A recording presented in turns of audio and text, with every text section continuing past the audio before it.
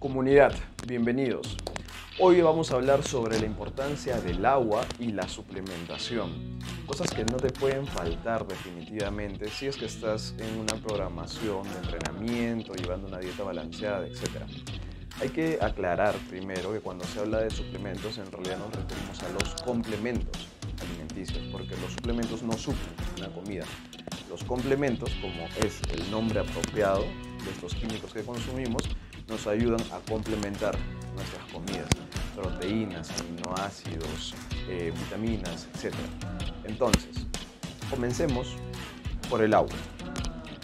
No podemos dejar de tomar agua ya que tenemos el 60% de nuestra composición es H2O. Entonces, lo ideal es que puedas tomar por lo menos, ojo, para una persona que no entrena, esto es lo mínimo, que debes consumir 1 litro por cada 25 kilos de peso.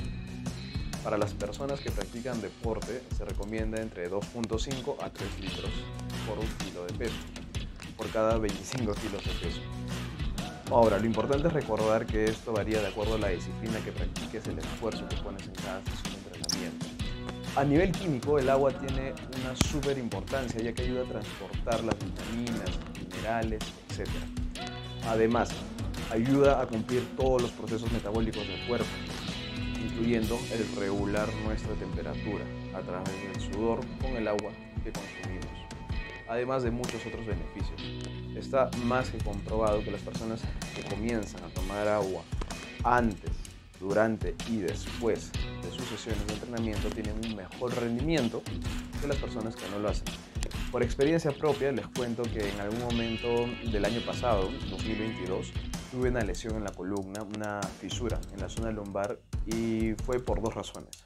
Uno, porque ese día me tocaba piernas, no había tomado desayuno, no había tomado suficiente agua, y 2, fue por negligencia mía, ya que no seguí la programación que me correspondía. Me sentía bastante fuerte e hice más repeticiones de las que debía, aparte de un peso que no me correspondía. Fueron 160, 170 kilos.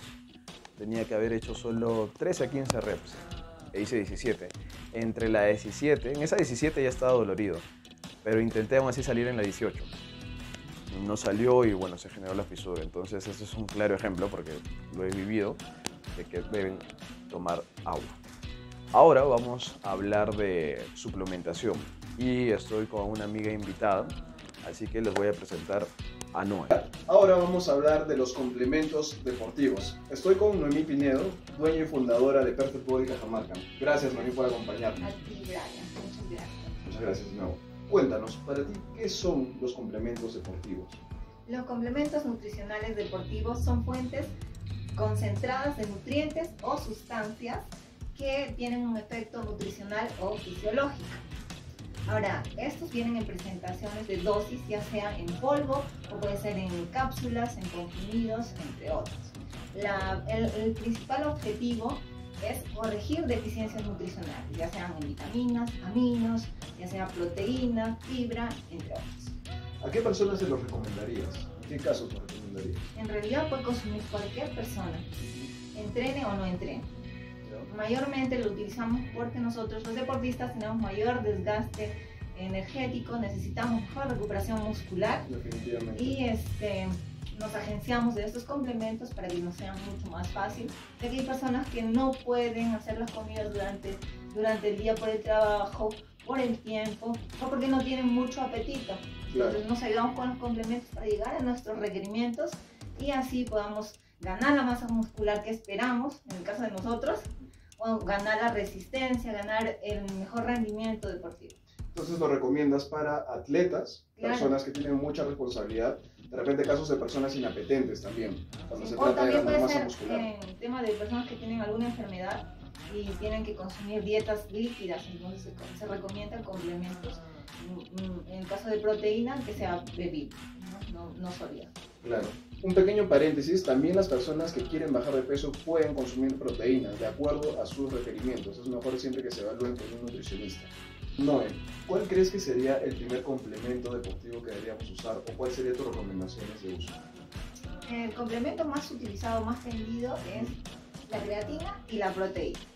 Ahora, creatina tiene un respaldo científico con evidencias de que es un producto eficaz. Entonces, nos ayuda a mejorar fuerza, resistencia y también a la ganancia muscular. Entonces, ¿cómo podemos consumirlo? ¿Cuáles son los momentos ideales para aprovecharlo? Porque yo tengo entendido que por evidencia científica hasta puede aumentar tu fuerza antes de los entrenamientos. No sé si tú me puedes corroborar esa información. En realidad, se han hecho también estudios en los que se ha probado fases de carga y fases de mantenimiento en comparación a tomar todos los días la dosis que se recomienda, que es 1 gramo por cada 10 kilogramos de peso corporal, y los resultados han sido casi similares. Entonces, 1 gramo por cada 10 kilogramos. Entonces, la recomendación sería usarlo todos los días sin olvidarte para que las reservas de creatina estén arriba y el cuerpo pueda responder mejor a cada entrenamiento, mejorar tu fuerza, resistencia, que es el principal objetivo de la creatina.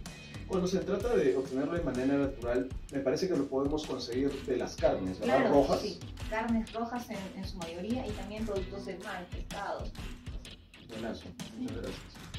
Un dato importante sobre la creatina es que es una sustancia natural que produce el cuerpo principalmente por los órganos como hígado, páncreas y riñón. Hermoso, ahora sabemos que el cuerpo también la genera y además es necesario tener nuestras reservas llenas para poder tener un buen entrenamiento de fuerza. Un rendimiento deportivo óptimo. Ahora vamos a hablar del complemento deportivo más conocido del mundo al lado de la creatina, la proteína. Noé, cuéntanos, ¿qué es la proteína? ¿Cuántos tipos de proteína hay? Sí, la proteína es una molécula muy grande y compleja que se encuentra en cada una de nuestras células. Está conformada por una combinación de 20 aminoácidos en su mayoría, que nos ayudan a la recuperación muscular.